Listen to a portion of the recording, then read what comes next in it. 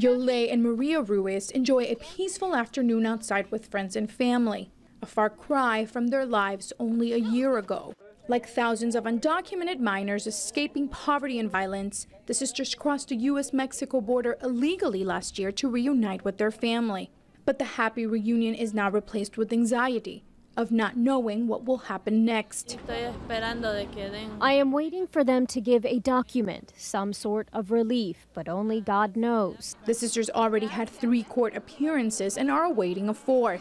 The process could take years. People who don't necessarily understand the immigration laws often say to me, why can't people do this the right way? There are systems in place. There is laws in place for these children. Make no mistake, these children are refugees.